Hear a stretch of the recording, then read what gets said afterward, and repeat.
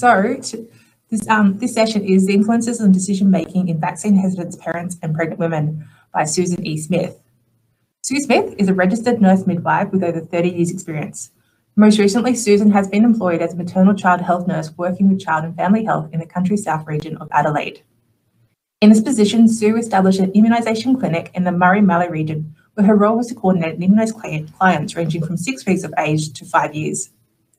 Sue was also responsible for coordinating staff immunisation programs, as well as managing vaccine orders and cold chain maintenance.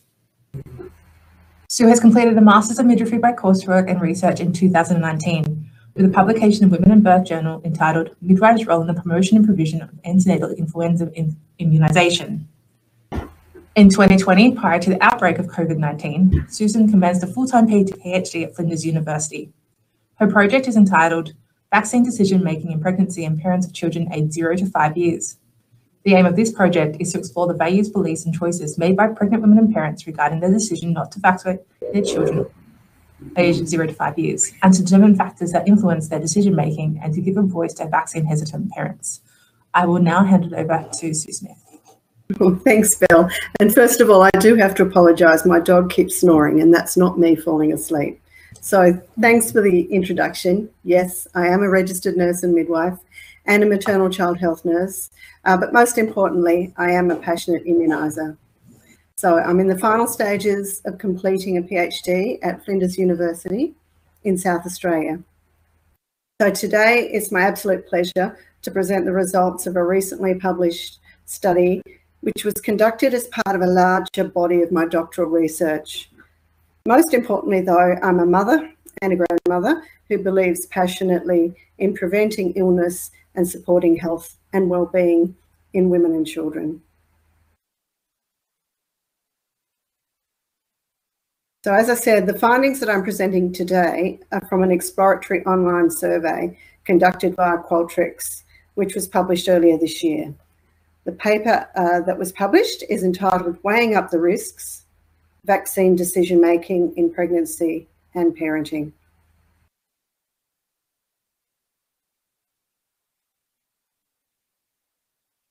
The aim of this study was to explore the values, beliefs, and choices made by pregnant women and parents regarding their decision not to accept immunisation, to determine the factors that influence this decision-making, and to give a voice to vaccine-hesitant parents.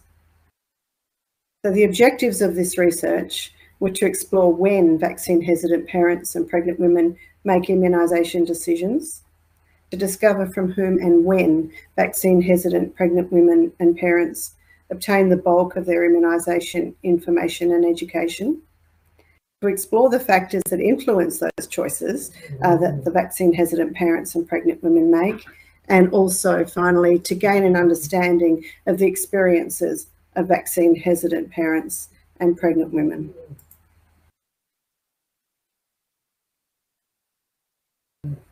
So immunisation is universally accepted as one of the most significant public health initiatives in recent times. Childhood vaccines alone have been credited with saving 2 to 3 million lives annually.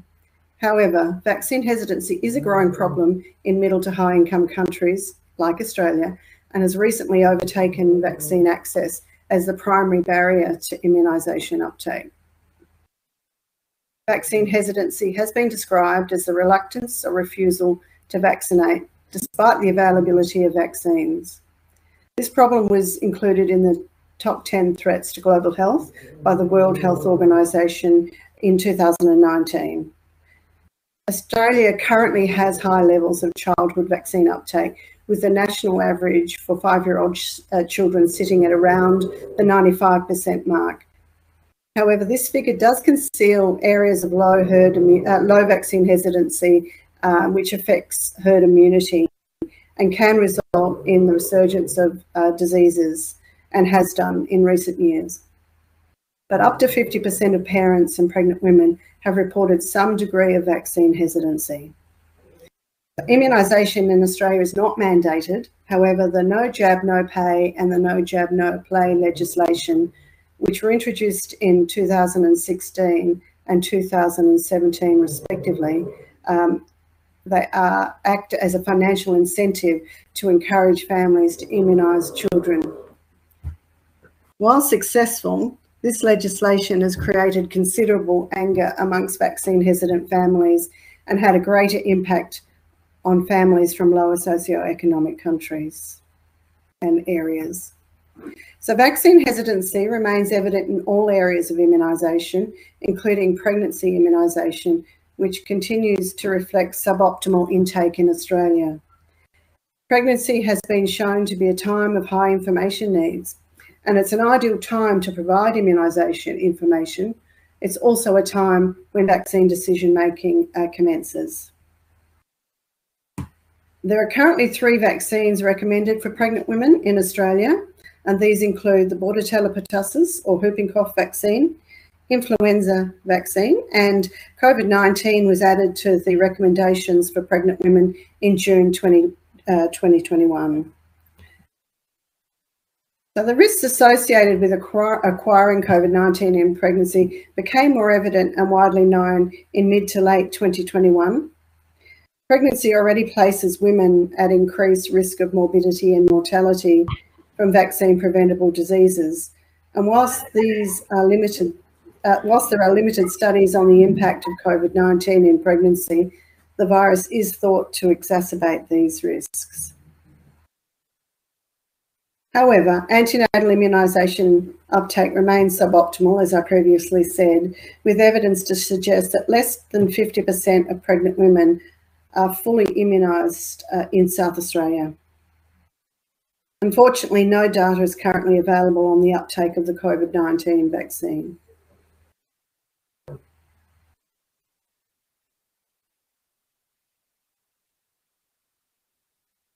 So the larger body of research from which these findings were drawn included 3 main points of data collection. These included the exploratory online survey using both open and closed questions, semi-structured interviews with parents and pregnant women, and an ethnographic study. The latter 2 studies are currently under peer review and awaiting publication.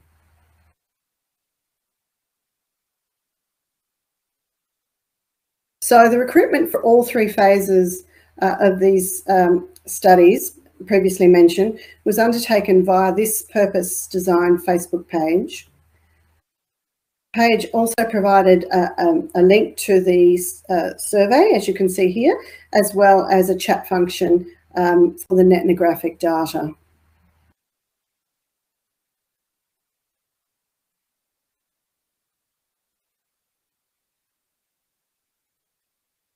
A predominantly qualitative exploratory online survey was conducted on vaccine-hesitant parents and pregnant women. 106 used the online survey via Qualtrics. This methodology was chosen as vaccine-hesitant parents have shown a preference for an online environment where they can choose to participate or not in an environment that's relatively risk-free and somewhat free of criticism. This survey included a combination of closed and open-ended questions. Convenience sampling was used to recruit pregnant women and parents who identified as vaccine hesitant. So all parents and pregnant women who were pro-immunisation were excluded from this study.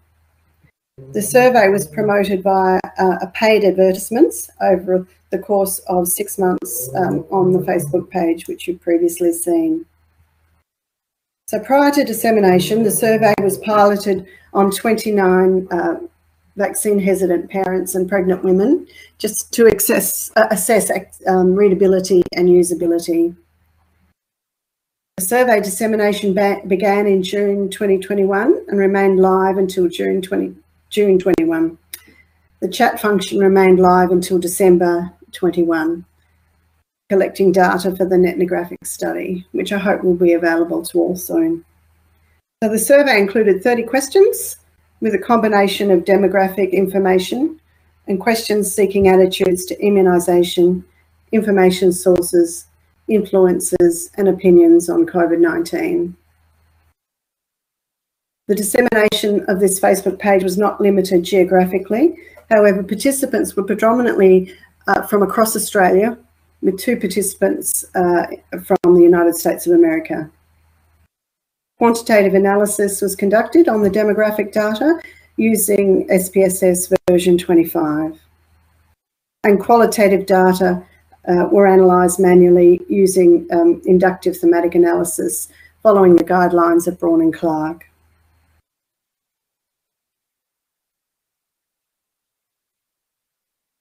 So the quantitative aspect of this study compared the incidence of vaccine hesitancy with the CEFA, or the Socioeconomic Index for Area Scores, according to Australian postcodes, using an analysis of variance, or ANOVA.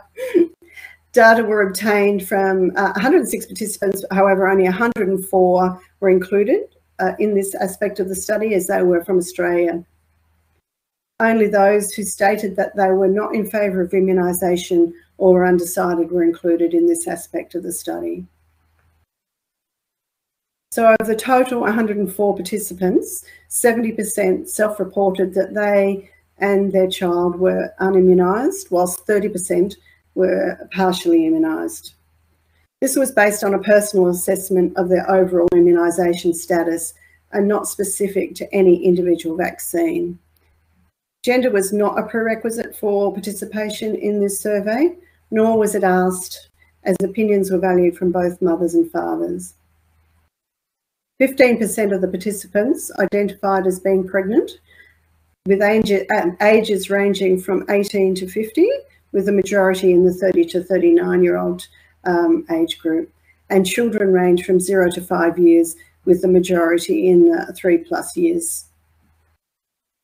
So the analysis was compared the levels of vaccine hesitancy with the CEFA score, as I previously said, and whilst the results were not significant, they did demonstrate a trend for vaccine hesitant parents and pregnant women to reside in areas of higher socioeconomic status.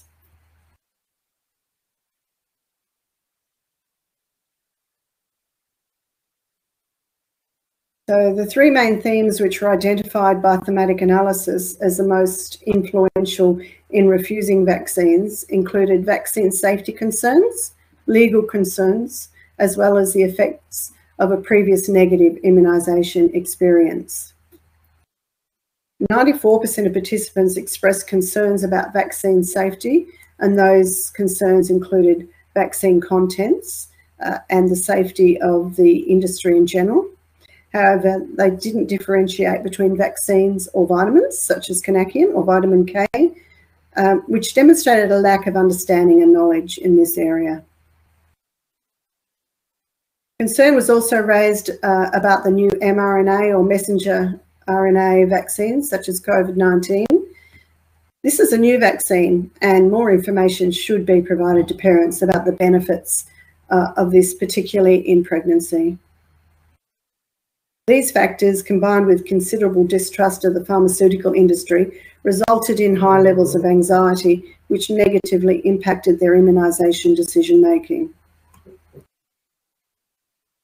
A further area of concern raised by parents was the lack of information provided by healthcare professionals, which affected their ability to give informed consent. Other legal concerns were raised by participants, including the belief that the no jab, no pay legislation was coercive in nature, and legislation which has acted to isolate and marginalise parents and pregnant women, and has affected them both financially and socially. Participants also raised concerns about the lack of vaccine injury compensation scheme in Australia. This was a factor identified by many participants as an influential factor in refusing vaccines. These factors, combined with a general distrust in the pharmaceutical industry and its practices, resulted, as I said, in high levels of anxiety amongst participants and negatively impacted their immunisation decision-making. Evidence also suggested that a previous negative immunisation experience could adversely affect future decision-making. Participants were asked whether they or someone they knew had a negative experience during or after an immunisation, which may have affected their decision to reject vaccination. A surprisingly large number, 90% in fact, stated that they did have a previous negative experience, and only 10% had not experienced this. The use of alternative therapies was also evident in this survey, and whilst not considered to be a direct cause of vaccine hesitancy, was associated with a lifestyle choice which participants believed supported well-being and immunity.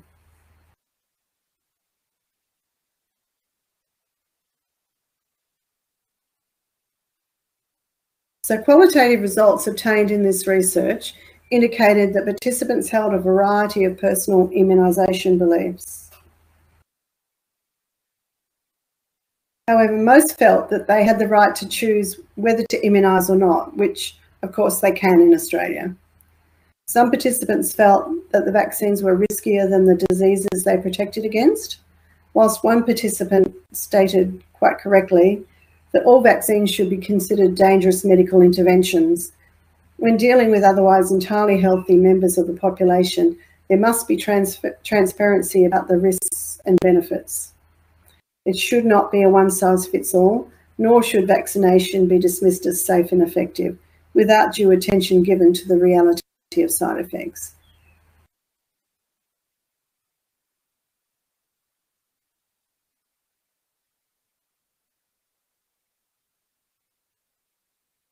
So several participants believe that insufficient information was provided to parents and pregnant women to make informed choice. The findings of this research suggest that the no jab, no pay legislation introduced by the Australian government had the greater effect on people of lower to middle socioeconomic status.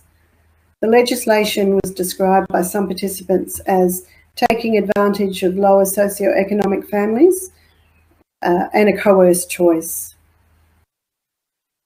The no jab, no pay legislation excludes families of unimmunised or under-immunised children from some financial benefits, but also excludes children from access to preschool education in Australia.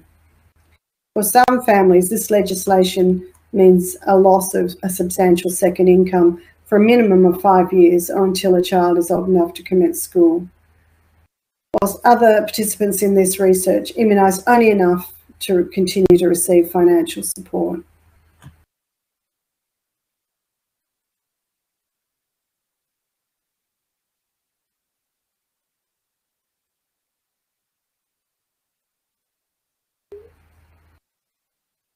So participants are asked to identify the sources of immunisation information which they use to support their decision making. These sources included friends and family, the internet, social media, scientific evidence such as PubMed, as well as books and websites by anti-vaccination advocates like Robert Kennedy Jr., as well as traditional sources.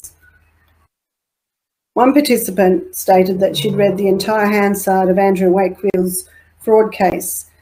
Now, Andrew Wakefield was the discredited doctor who fraudulently linked measles vaccine with autism. This information suggests that we should not, as immunisers, assume that vaccine-hesitant parents are uninformed. However, their sources of information may or may not be credible sources. So vaccine decision-making was influenced by many factors, including the source of immunisation information, which included the use of alternative practices to support health and well-being. Many participants reported that the use of alternative practices, often referred to as salutogenic parenting, included therapies such as alternative therapies, lifestyle factors, dietary factors and supplements, as well as public health factors such as fresh air, exercise and avoiding crowds. Homeoprophylaxis, or the use of diluted preparations generally provided by a homeopath to provide infectious diseases, was also mentioned as a source of information and support by some participants, as was the use of long-term breastfeeding. Participants who did not use these sources of information or methods of support for their immune system stated that they only could not do it because of financial reasons.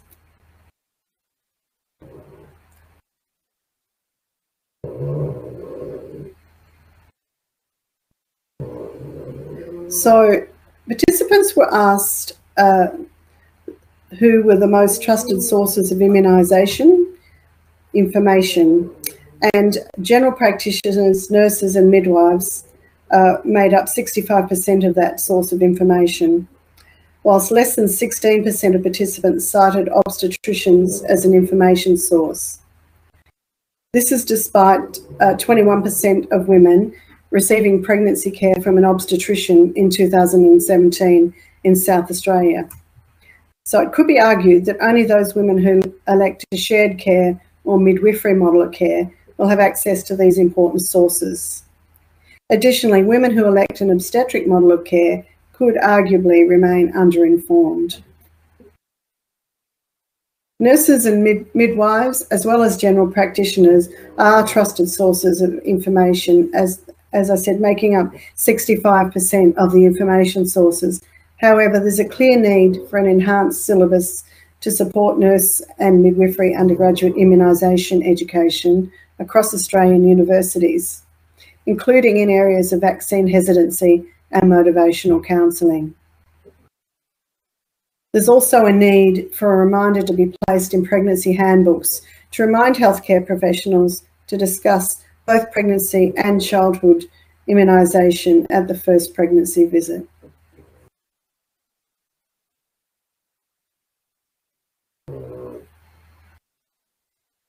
So participants in this study expressed a desire for balanced information, and several had notable quotes. One saying, "I've always been open to getting information from both sides and weighing up the risks."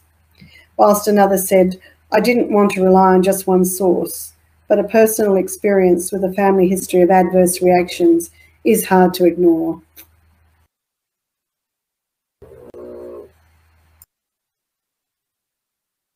So based on the importance of providing accurate and credible immunisation information to pregnant women, participants are asked whether they had received information on childhood immunisation in pregnancy. While 65% had received advice, a whopping 35% had not. This lack of information at this critical time of decision-making can result in information seeking from non-traditional and less credible sources such as the internet and social media.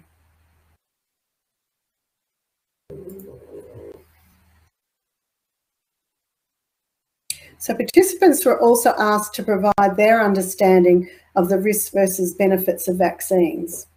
A surprising 91% believed that vaccines were a greater risk to an infant than the diseases they protected against. This demonstrated a lack of knowledge and understanding which should have been provided by healthcare professionals as a priority early in the decision-making process.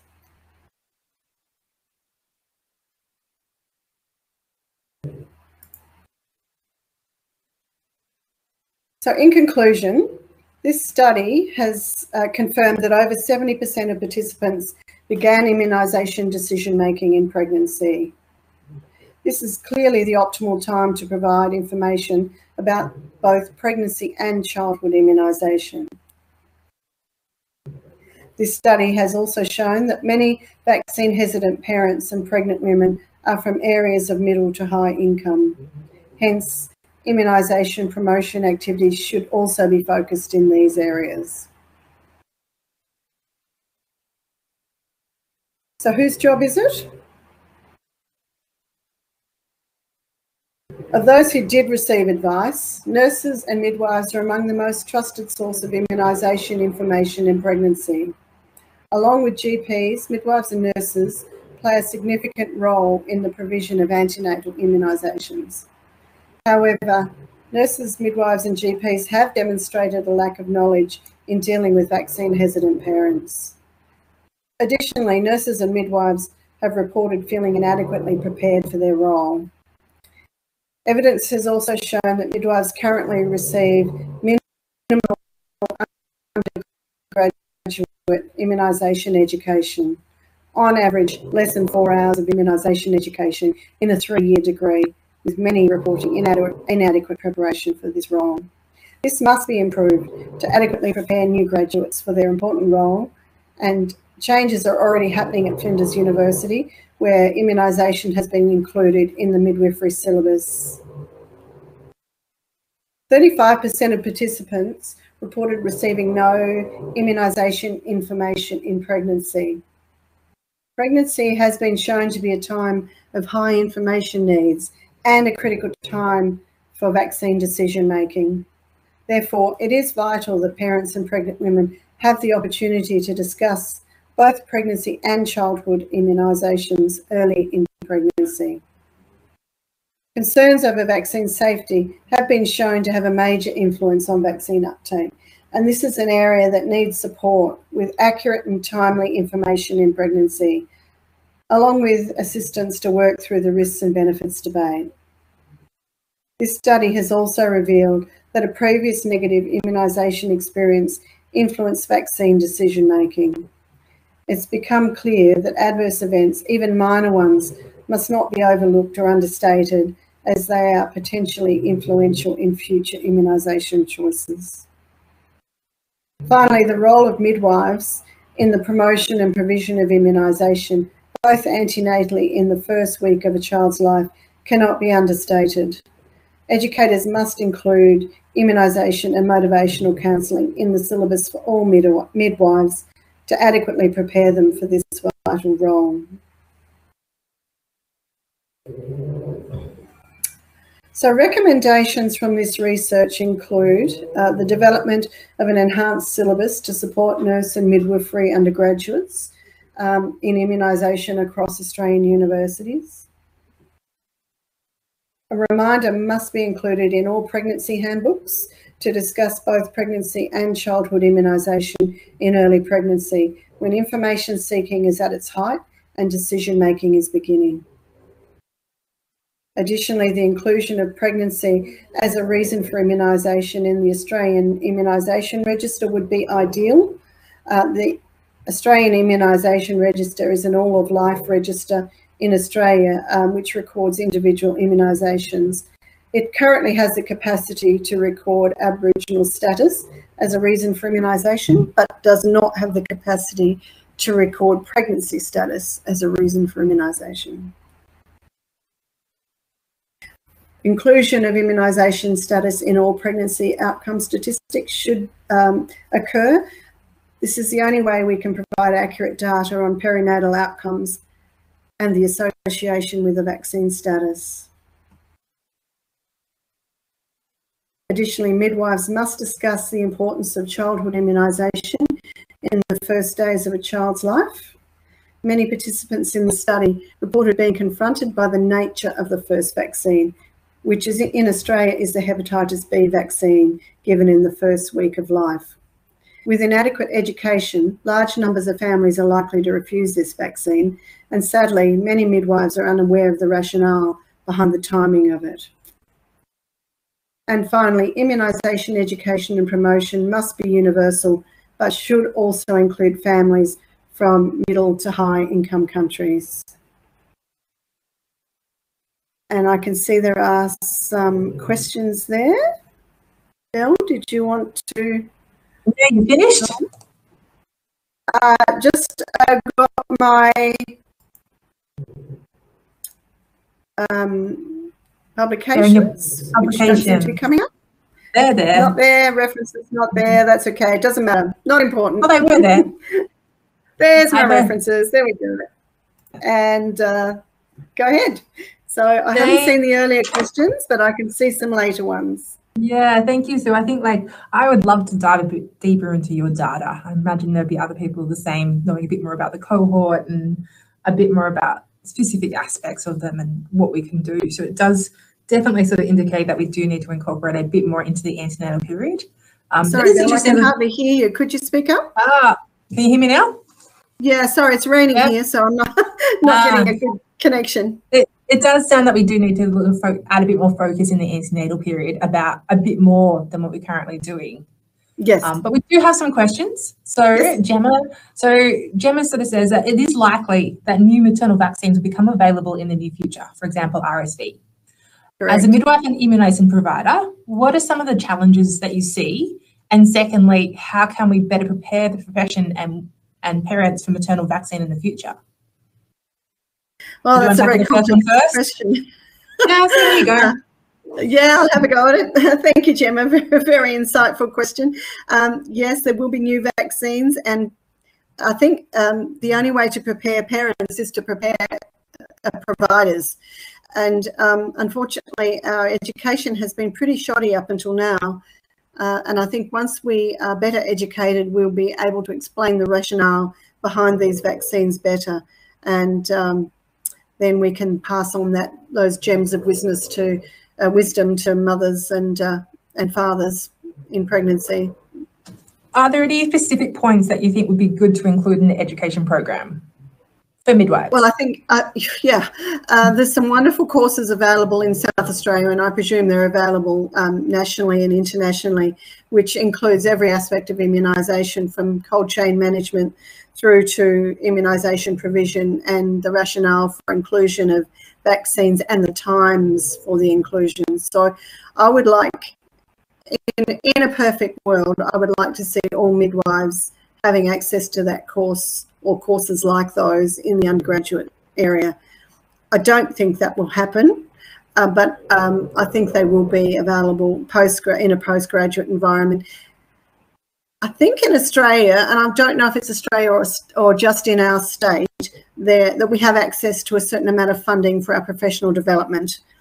And I think it would be lovely if midwives could prioritise immunisation knowledge, because it's an area of knowledge that will cross all spheres of midwifery practice, from antenatal to postnatal to labour and delivery, and my particular area, which is community and postnatal. So it's really important that we are all informed all the time.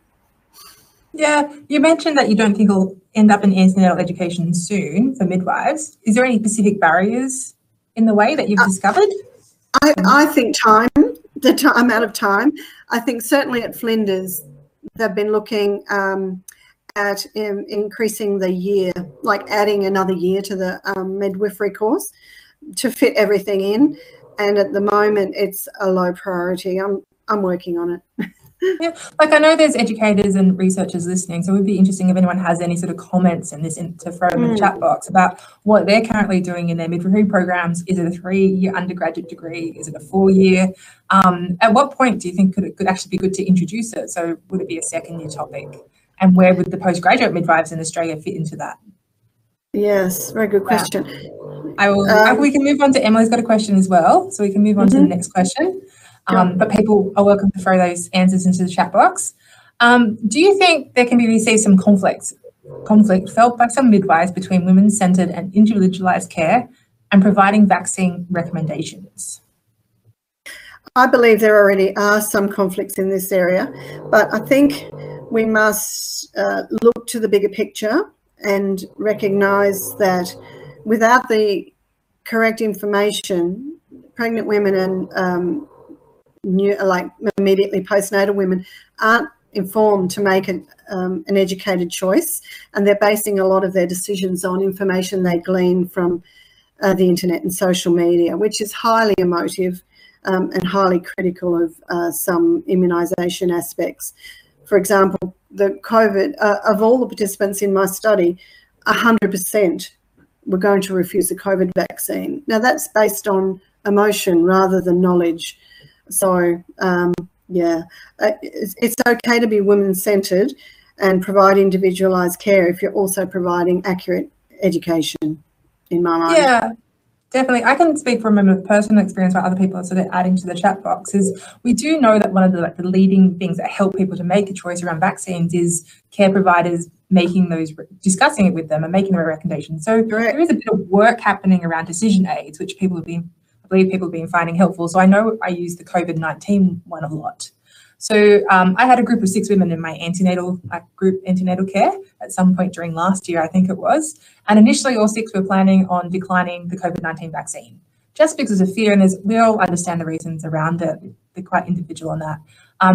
At the end, sort of only one of them declined it. So 5 of them, after having a couple of weeks of different education and individualising care to each woman, 5 of them actually changed their mind and got the vaccination. That's So wonderful. it does, like, so there are becoming more available. So there is decision aids and COSI and that sort of thing to help us provide the information to the women. We probably do need a bit more time and probably a bit more midwives in this space. So if anyone out there is interested in joining the research world, come along. Yes, I agree. Yeah. I totally agree. Cool. Does anyone else have any questions? I have one from one PhD candidate to another, Susan. Yes. What was your most interesting part of this PhD study for you? Oh, challenging my personal beliefs about people who refuse vaccines. That was just so confronting. You know, as a long-term immuniser and a passionate immuniser at that, meeting people who have vaccine hesitancy was a real learning curve for me. And I found, yeah, you know what, they are normal people with normal fears and anxieties, and they're just getting the wrong information. And I think it was that aspect of my studies that really woke me up and said, you know what, the fault is not theirs, it's ours. Because a recommendation from a healthcare professional is a predictor in the uptake of vaccination. There's nothing more certain than that. And if we can't communicate the correct information, the problem is ours. I think at one point, particularly the COVID-19 vaccine, was because it was so new, it wasn't so much the wrong information, it was just there was so much different information. Correct, yeah. Yeah. Correct. No worries. Yeah. So we are sort of getting to the end. So is there anything else you want to mention? No, I think that's all good. Unless there's any other questions, I'm happy to answer questions. Goodness. So Cecilia's got vaccine hesitancy, and those not taking vaccine was a large issue in Canada. So even with the best information, many preferred to wait to get COVID or wait to get COVID or the vaccine? The vaccine, I guess. Well, potentially not. Maybe not. Wait. Oh, wait a second. Wonderful, no, COVID, yeah. Oh, they saw it there's as some a lesser wonderful evil. immunisation researchers in Canada. Eve Dubé is one of them. She's extremely well published. She does some wonderful work in this space. Yep, so they wanted to get natural immunity. Which is great, so long as you survive the process.